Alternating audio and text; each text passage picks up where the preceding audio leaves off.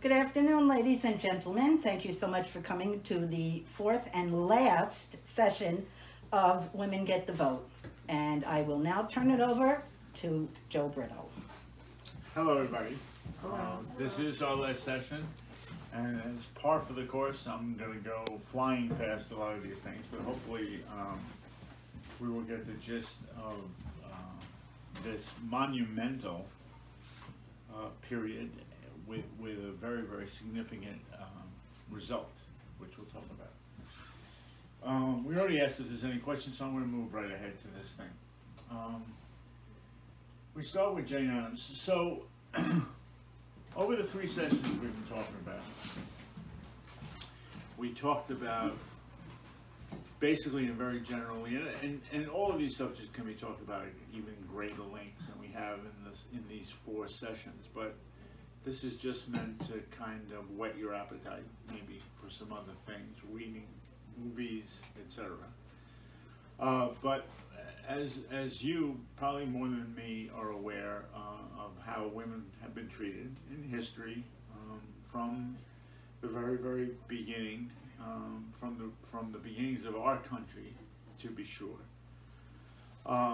Traditions that have come over to us from Europe, for the most part, and carried on in this country. And women always had this second class, third class status.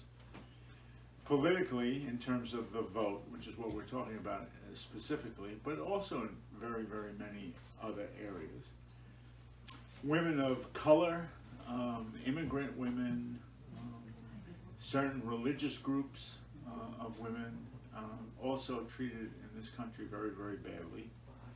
And we will mention some of those things as we go along. So we've been talking about it now for 3 weeks. We've been talking about certain people in particular for 3 weeks. We're going to continue in that vein. And please interrupt, ask questions, say what, if there's something that you need to say. Jane Addams, another one of these people. So before I even start talking about Jane Addams and these people, we're getting to the late 1900s, 1918, 1919, 1920s, and this has been called by historians the progressive era, the progressive age in American history.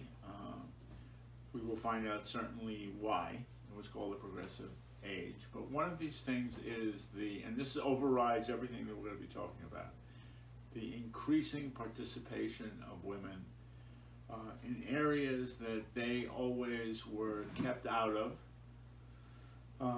and some by their own choice, and mostly because other people kept them out of it. And we're talking about the workforce, we're talking about being able to, if not vote yet, at least be able to really have some effect on politicians, on people who are voting, to have in varying degrees, and we're going to talk about this too, varying degrees have very much of an effect on what Congress people and senators and other people did. So we'll talk about that. Jane Addams was very, very much involved in children's rights, in women's rights on a very fundamental and functionary level, and a giant, if we can say, among certain women, the women that we're talking about, and we'll talk a little bit more about her even a little bit later. Ready? Yeah. Hello. Hello. And these are, of course, these are photographs. Right. These aren't paintings. These are photographs of these people. Ed? Eddie, where are you? We have a little, Oh, got it. No, sorry. no, it's the beginning. She was At the having, beginning, I gotta go all the way down, ladies, sorry. she's having a problem getting the pictures. It's very depressing, but the fact that in this movement, in most of what we're going to be talking about in terms of the history of this time, racism was still very, very prevalent in the United States. Now, I'm not talking about just racism between black and white people, but immigrants that were coming over in increasing numbers in the well, in the 1880s, 90s, 1900s, etc. There was an influx in the United States of Italians, Jews from Eastern Europe, Central and Eastern Europe, Roman Catholic people and Jewish people that were very, very much put upon by the predominantly Protestant population in the United States. A real anti-Catholic feeling during this time period, going into the 1940s, 1950s, and the same with anti-Semitism in this country during that time. So that complicated these roles, especially for women who had a second or third class position to begin with. So again, as we said last time, or the second or the third session, there's a lot of internal conflict that's going on. We talked about some of the conflicts between those who are trying to get slavery abolished, and then finally to get black men first to be able to vote. And then the women's movement, of course, saying, well, no, we have to get black women, we have to get all women to vote. But even within the women's movement, there was a lot of racism. There was a lot of prejudice. There were a lot of organizations, for example, that never invited black women in any degree. And so black women had to form their own societies, which they did. All aiming towards the same goal, but sometimes in a parallel way, not together, but in a parallel way. So that, of course, is going on too. The President of the United States at the time, 1897 to 1901, was William McKinley. As far as things went, relatively successful president, not the most, not the least, but not very, very much involved or interested in women's rights particularly. And of course, we know what happened to McKinley, right? He gets assassinated. What? Yeah. William Jennings Bryan had run against him. And you'll see this trend too among some of the men in the different political parties. A little bit more attuned to women's rights at the time, but not greatly so. The Democratic Party, not particularly greatly so. It's interesting that later on, and we'll talk about this a little bit more later on, more radical parties begin to become much more attractive to a lot of women leaders, but black women, African American women, pretty much remain Republican through the whole time. Why? Why such a devout adherence to the Republican Party? Lincoln. Bingo. Abraham Lincoln. Lincoln's party. And so they kept with the Republicans for a very long time. Okay. Ida B. Wells, a black suffragette, and that's another thing. We use these terms, suffragette, so they're going to change as we go along. You'll see that how it gets more radical and also broader. We're talking about the vote. We're talking about the franchise, as they used to call the vote. But we'll see by the time we get to 1910, 1915, et cetera, that this idea is being expanded not only for the vote, but for women's rights in terms of their sexuality, women's rights in terms of work, women's rights in terms of being able to go to college or to go to graduate school even. We'll see how this expands as we go along. But Ida Wells was one of the most significant African American women at the time, formed many groups. Remember I told you that black women had to kind of form their own organizations, their own colleges, their own places to be able to get the things they couldn't get any other way. Ida B. Wells was one of those women. Now, before we talk about some of these, I know that I'm throwing like hundreds of, no, maybe not hundreds, but dozens of women's names at you. Some of them are very, very famous, and you've heard them before. Some of them maybe not so. I would suggest that either by looking on your phone or something like that, you look up some of these people and just see who they were. They're very, very interesting people. Frances Willard was particularly interested in education, in children's education, in trying to get some recognition for women, not only ultimately politically, but in terms of their work, and worked along those lines for that. Mary Elizabeth Lease, you see here it says author, and I don't know if you can see all this, author and lecturer of the Western Lecture Bureau, Wichita, Kansas. It's very, very interesting too. I found it particularly interesting that a lot of the more forward-thinking work was being done in the West, in the American West. So you think about the Northeast, you think about places like New York City and Boston and even Richmond in Virginia and stuff, and you think maybe things are happening there. But there's a lot of resistance in the East to women's movements for a number of reasons that we'll get into later. But resistance like, for example, a lot of the manufacturing interests in the Northeast relied on women's labor, relied on the fact that women can be able to come in cheaper, work cheaper. And so there was a lot of resistance to any kind of union activity with women, any kind of chance that women would get more recognized, get into unions themselves, etc. Whereas in the Midwest and the West, further West, the idea of, for example, even the idea of women voting, as most of you know, before the passage of the 19th Amendment, there are states in the West that give women the right to vote. A lot of people don't, I think, are not cognizant of that. That even before the 19th Amendment, there are Western states that allowed women to vote. And so this becomes a more modern, for want of a better term, a more forward-thinking place.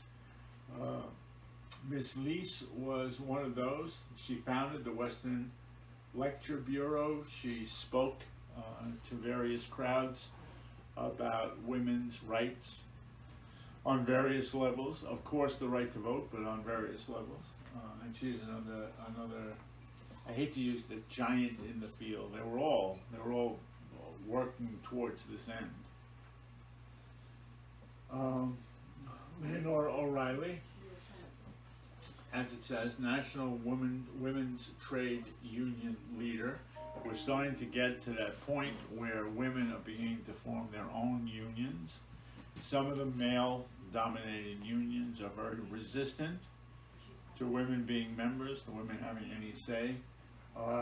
Miss O'Reilly finds one of these unions locally, a very powerful one. Yep.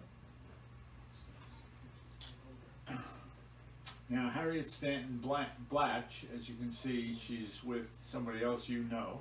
She is Cady Stanton's daughter. And of course, you know, having Cady Stanton as a mother, she is a suffragette and a suffragist. I don't know, they use both those terms interchangeably. And so she picks up where her mother leaves off. Kind of expect that. Look, with a child, for somebody like that, you're going to get one or two reactions. Either they're going to reject you completely and go do their own thing, or they're going to take up where you left off. And she took up where her mother left off. Yes. Yeah. Again, throwing you all these names. Inez Milholland. What, is she on there? She's that one in the middle. She's the woman on the horse. Right. Right. Very, very active, very daring, you know, riding the horse, things like that. She was, she literally carried the banner for women in parts of the West and in the East, I believe. She was interested in more equality in labor, better wages, stuff like that. I have a question. Yes, ma'am? These women, Yes. these prominent women, Uh-huh. were they in better financial shape than the other women that these women look as if they have money. How do they look like they have money? Just the way they're dressed, the way their hair is coiffed, they just look like they might be moneyed, therefore they have an edge or a leg up on some of the other women. Well, I would say yes, yes, and yes. The women's movement for the longest time, particularly dominated, the part of it that was dominated by white women, was led is a loose term, but its most prominent people were upper middle class or wealthy. Were most of them married? Most of them were married, yes. And the husband's reactions to these things is very interesting. Either they went along with it, or they ignored it, or they resisted it. Cathy Stanton, as a matter of fact, had a husband who wasn't crazy about what she was doing. Now, they didn't divorce over it or stuff, but I'm sure it made for very interesting arguments around the dinner table. And I think she just did her thing and he did his, and they went in separate ways. They stayed together, but they went in separate ways. So the reaction to everything, and some husbands left if their wives were very, very active. They just left.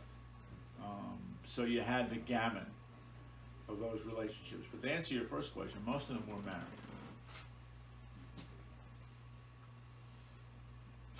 Sophie Seba, I love that first name, Breckenridge, was very, very active amongst the white population. I'm trying to think of, I don't remember at one point if she was an Eastern or a Western. I think she was Eastern. I think so, I believe so. Another leader in the attempt in particular to get women more recognized at work.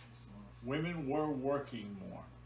A lot of companies relied on women to work. Why? They didn't have to pay them as much. They were very reliable. They usually showed up all the time. Usually younger women, because older women had kids and had to watch the kids. So it usually was not children, but women in their late teens, 20s, etc. Immigrant families relied on girls going to work for the family in order to sustain the family, and we'll talk about that in a very dramatic way in a short time. But I'm sorry.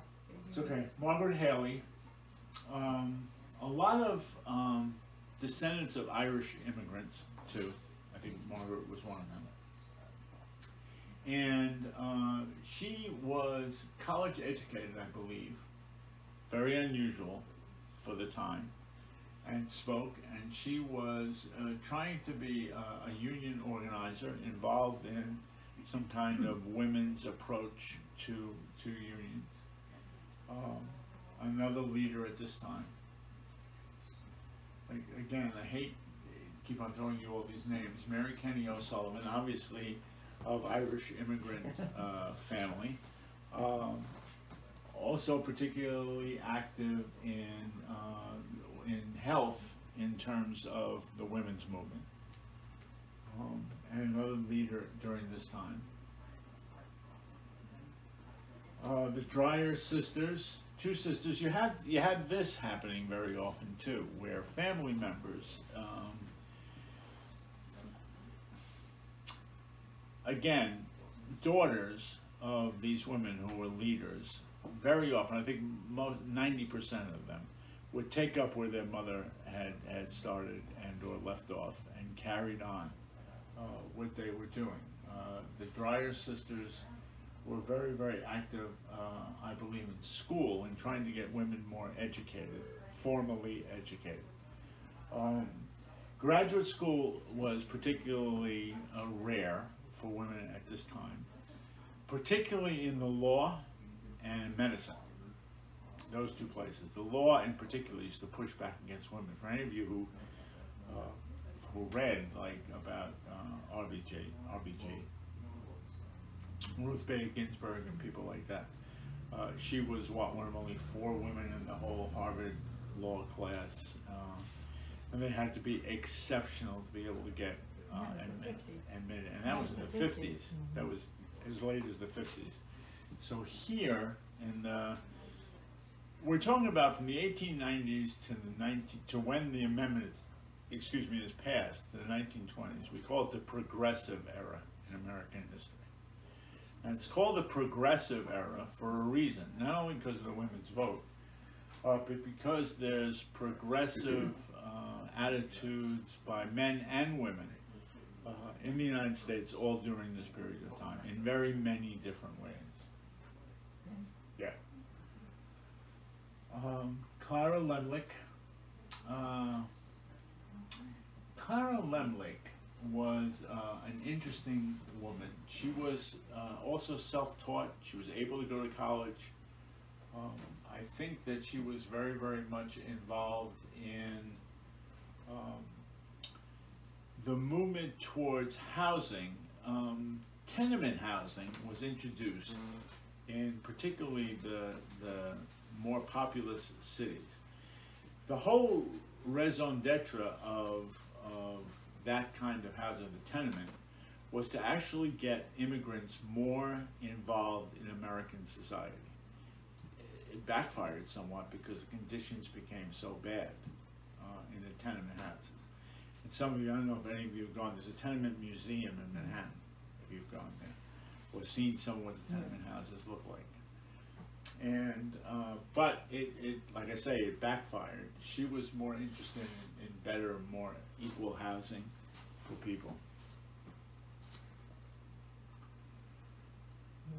Okay, so this is something that's near and dear to my heart in particular because my mother was a seamstress and worked in the city in shirt waist, which apparently means a blouse, blouses. Most of the people who worked in the shirtwaist industry were immigrant women, mostly Jewish and Italian, as it would turn out. But my mother used to tell me that where she worked in the dress shop, you can hear 8 or 9 languages. You know, people talking to each other, answering in 8 or 9 languages. What did you? Oh, thank you. You got off. Thank you very much. Yes, I do that. I walk around. I'm sorry. You've been keeping track. I beg your pardon. Anyway, in the early part of the 20th century, thank you, dear. In the early part of the 20th century, there was a shirtwaist factory in New York City that employed many of these immigrant women, a lot of them younger, very young women, with policies that were terrible in terms of working conditions, which was true in a lot of different places. But in this factory in particular, they would lock the doors from the outside when women came in, so they couldn't leave, they couldn't, you know, fool around, et cetera, et cetera. There were no precautions about fire, et cetera. And what happens is that the place gets on fire, and something like 141 men and girls. I'm sorry? 141 men and girls. 141 men and girls die in the fire. Now, it was mostly girls. And there was a big brouhaha about this, but going ahead of the story, nothing ever happens. Nobody's ever held responsible. There's no reparations paid. It was this tragedy that just occurred. What year was that? 1911. 11? 1911. Who owned the building? Good question. I don't know how I don't remember who owned the building. It wasn't the company that owned, you know, that it wasn't the company that they worked for. The sweatshop was, you It know. was a sweatshop, yeah. I don't remember, I can find that out. Anyway, I'd okay. like to know. Okay. Rose Schneiderman was a worker, was a worker in the garment industry, and she became a very significant, very fiery spokesperson for unions and to get better wages, to get better conditions in the factories, etc. And she began to speak about this subject more and more. Elizabeth Gurley Flynn, as it says, woman is orator for the IWW. The IWW was a union, International Workers of the World. This is the radical group that they joined, because the regular working organizations just wouldn't take women, or they wouldn't fight for women's rights, etc. The problem with this at the time, so we're talking about 1911 to 1915 or so. So three big things are about to happen. A, World War I. Two, the Russian or the Communist Revolution. Three, the Mexican Revolution in 1910. Why is that a big deal? Because with the Mexican Revolution, there is an onslaught of Mexicans moving to the United States, escaping from the horrors of the Mexican Revolution. We don't talk much about this in U.S. history, but the Mexican Revolution was devastating. A lot of people died. It was a revolution where very modern weapons, for example, were used first time, planes, bombing situations, and a lot of people died. And so a lot of folks ran to the U.S. because it was impossible to live in Mexico. That Mexican influx is going to add to Mexican women in the United States, Mexican women working in areas, the whole idea of stealing jobs, et cetera, et cetera, et cetera, not involved in the push for voting, because they just got here. They were barely able to live here, rather vote. But it added to all this tension, and was very significant in the progressive era. So Is Helen Gurley Brown a child of Elizabeth Gurley Flynn? No. Not related at No. all? Huh. Interesting. Very interesting middle name. I guess it was popular at the time. Okay. Jane Addams is very, very famous, as you know. Jane Addams was particularly involved in improvement for the insane, for the mentally ill. Another reform that was going on during the age of reform, like 20, 30 years before, and had carried over into the 20th century.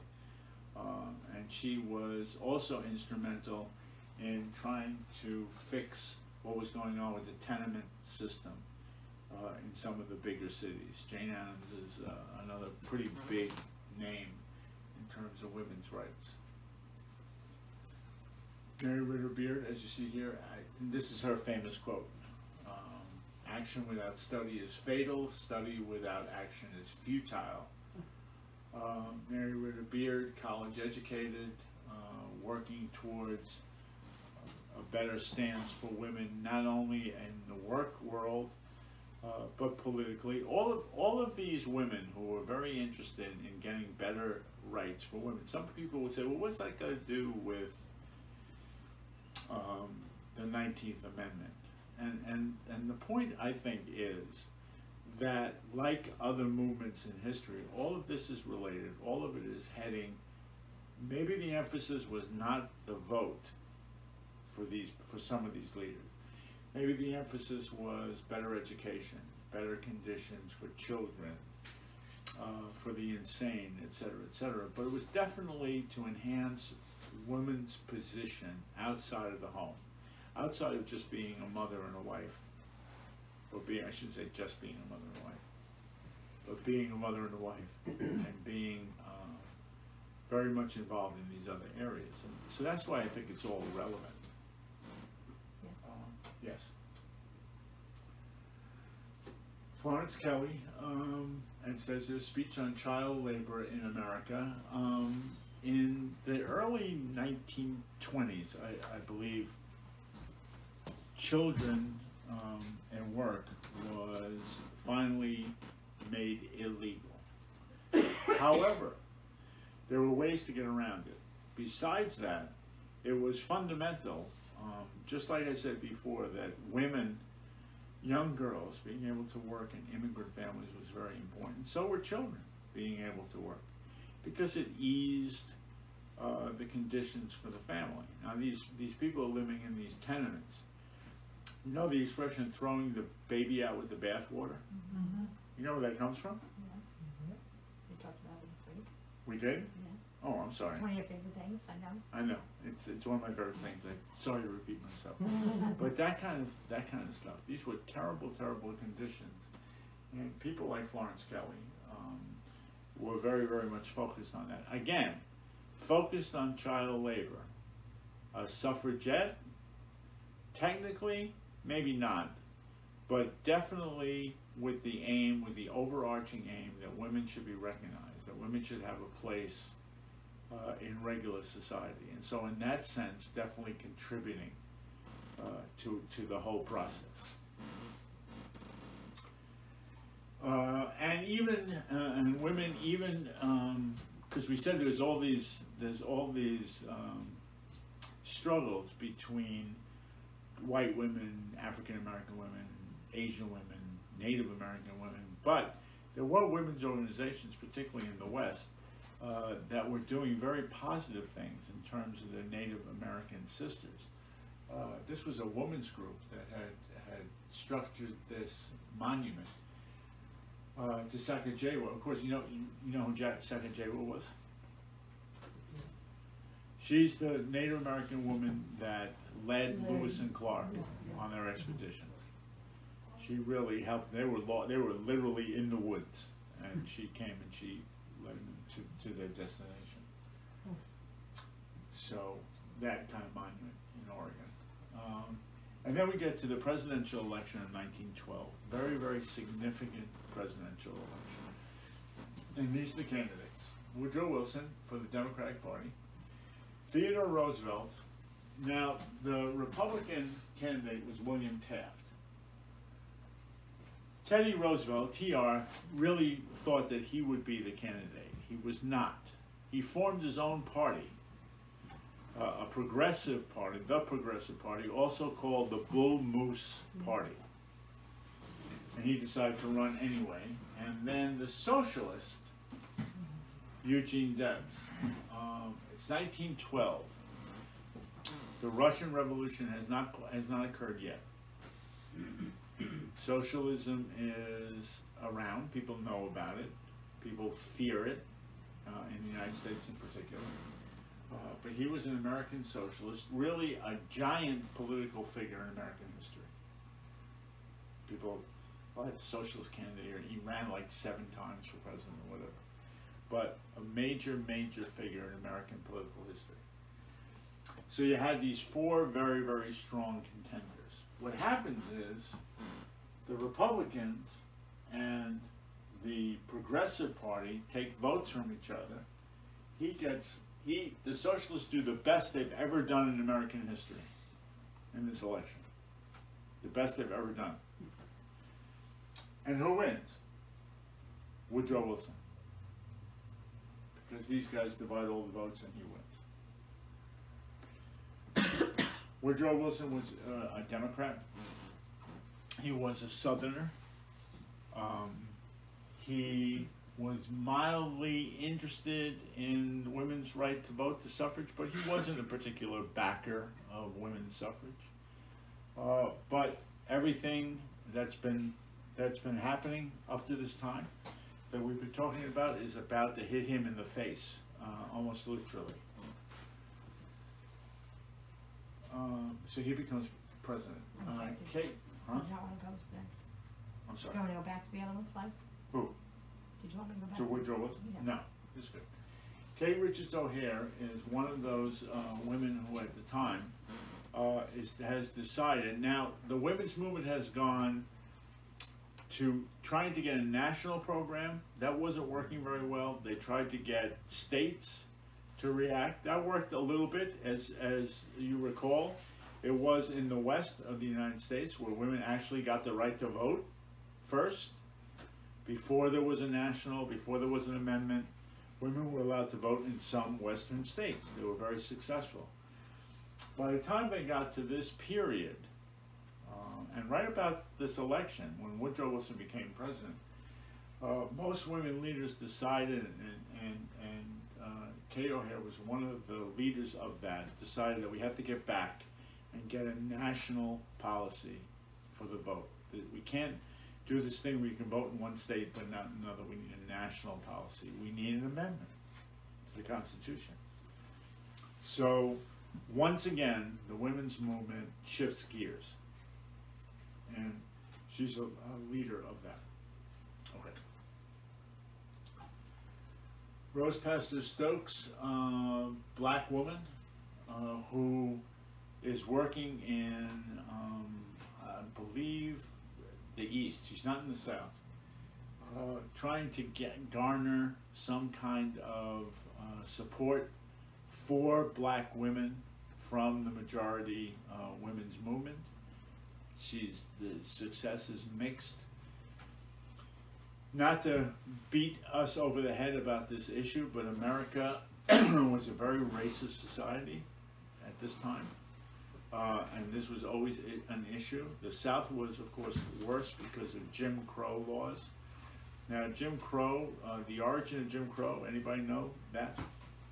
The origin of where that comes from? Where the name comes from? I used to know. Jim Crow was a minstrel character. Now, minstrelsy was an incredibly racist activity to begin with. And of course, minstrelsy is white people looking like black people, wearing blackface, and acting like clowns and idiots. The black people were the clowns and the idiots, and Jim Crow, was a character in those minstrel productions. And Jim Crow laws essentially were the South's attempt, or people in the South's attempt, to undo what the Civil War and the 13th, 14th, and 15th Amendment did, making African American men citizens and giving them the vote, etc., etc. She tried to act. It was tough for a woman of color to be able to do that, but she worked in that vein. The first picket line. Okay. So now, the whole, and notice how the movement, the women's movement, changes gears as the history, as the political scene, the social scene around them changes. Notice how they have to try to change with what's going on in history. And what they're doing is they're becoming much, much more militant in terms of what they're going to do. And they decide what they have to do is they have to directly picket the White House. They have to directly picket the president and make this condition known to him. So, as you see the sign, Mr. President, how long must women wait for liberty? Mr. President, what will you do for women's suffrage? I mean, this is not vague anymore. This is in your face. We're making this comment. And here we go. Voters out west. Why deny our rights in the East, right? Because the West, again, the West became the more progressive area, interestingly enough. It was in the West where some states where women had the right to vote already. And they were like, well, what's taking so long? And this is when, again, they shifted gears. They said, no, we need a national policy.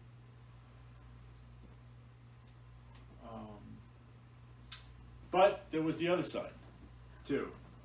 Headquarters for the association opposed to women's suffrage. And there, you see men, but there's this one woman, and there were a lot of women who were opposed to suffrage. Mm-hmm. Absolutely opposed to suffrage. Now, we're not going to have time to do this, but I wanted to go ahead and talk about the Equal Rights Amendment. Remember the Equal Rights Amendment? Now, that was defeated essentially because women defeated it. Other women voted against it. So, you know, there's two very strong opinions about this. Okay. Again, more picket signs. Wilson against women, so they started to hammer him with, you must be against women if you're not doing anything about this. But then, in the meantime, you can go to the next one. Okay. This doesn't happen often. We talked about a black woman, if you remember, who went during the Western expansion, went out west, founded a hotel. Remember her? She founded a hotel, and she became a very, very wealthy woman. Very rare that African American women would be able to do this. This was another lady. Her real name was Sarah Breedlove, but she became Madam C.J. Walker. She became an entrepreneur, and I believe a millionaire. Her home is in Westchester County. Oh, yes? Yeah. It's What? beautiful. I think she did hair care products. She did hair care Right. products, right? That was her She thing. ended up being, near Tarrytown, New York, was like Oh, her mansion. that Yes. you Go see, you know. Yes. Have you been there? I've been past it, not Uh-huh. in it. But Uh-huh. yeah. Well, that's her. Incredible. Yeah. Yes. And it is. It was just an incredible story that she was able to become this wealthy woman. Mary Church Terrell, another African American woman who became somewhat of a leader, not somewhat, became a leader in terms of the movement. Again, black women. You don't see many Latin women, but black women, white women coming, not together, but parallel lines towards the same end. Gertrude Simmons Bonin was a Native American woman. Zitkala Sa actually was her Native American name. I believe Sioux name. She was from the Sioux tribe. And she was another leader. Again, you see these women of color, Native American women, parallel lines towards the same end. They're not really working together. They're not always fighting with each other, but they find, especially with African American women, they have to find their own organizations, their own path to be able to do this.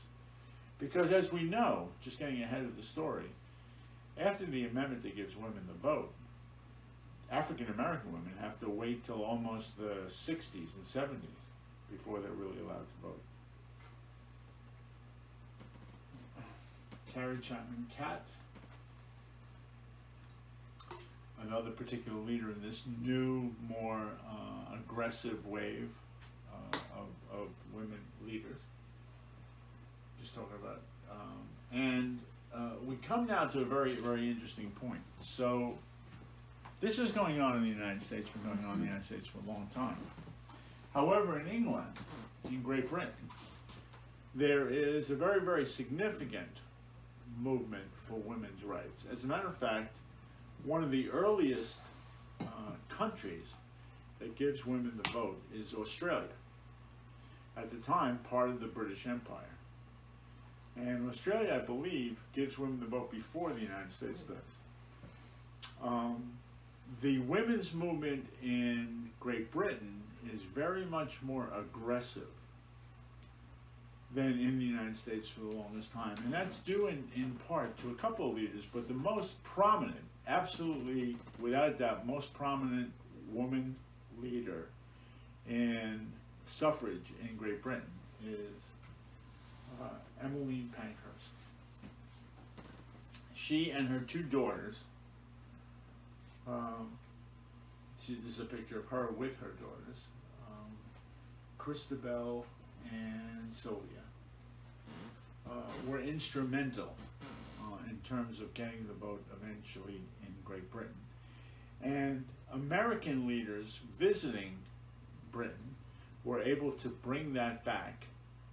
And really, that's what begins this very aggressive push towards getting the vote. And then the next one, I think, is the American woman who goes to England. Yes, Alice Paul is one of those. Very, very significant. You know, we talk about Cady Stanton and them, and they're the originals, right? They're definitely the originals. But these women, Alice Paul and Lucy, sorry? Lucy, I don't know. We're gonna see her next. Okay.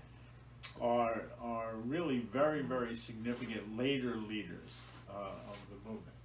Alice Paul brings very aggressive, very much more modern ideas, has visited the Pankhursts, worked with them for a short time, brought all those ideas back to the United States. And so the movement becomes even more significant. Lucy Burns. Lucy Burns is the other one. What happens is they become leaders of women's organizations. Their emphasis is much more spot on. They're much more aggressive about what they want to do about the vote. And these become the new leaders of the movement. Yes. That's it. No. Jeanette Rankin, somebody who comes along at this time who's very, very serious about this, and she's one of the first women that's elected to Congress. Now, Jeanette Rankin has the, I was going to say dubious distinction, but it may not be dubious, of voting against World War I. And I think World War I and World War II, we're not sure about that. She was probably too young for World War I. World War II. Even after Pearl Harbor, when the United States, everybody was in favor of the war, she voted, she's the only person in Congress who voted against the war. Because she just thought war was wrong. There's got to be a better way to do this.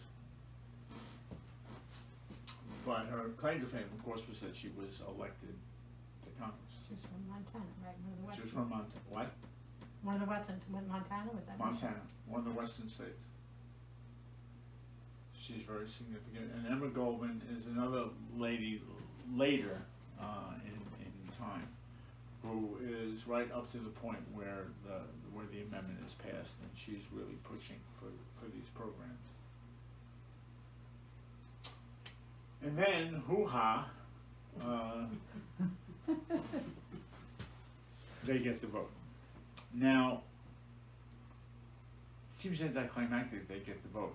The fact of the matter is, and I want to emphasize this because a lot of women leaders emphasize this too, women were not given the vote. Women fought for the vote. And I'm not doing that to get on my wife's good side or your good side. It's absolutely the truth. Women fought for, over many years, I mean, we talk about from the 40s to the 1840s to the present, but it probably went on much longer than that. Women fought for the vote until they got it. And this was finally the result. And it was in all the newspapers, all over the country. And then finally, I think this is the last one. No, they celebrate. You know, they're allowed to have a party to celebrate all this stuff. That's it. And that's it. So that's it, ladies and gentlemen. I hope it was enjoyable. Any questions, comments, observations? Thank you. Thank you very much. Thank you.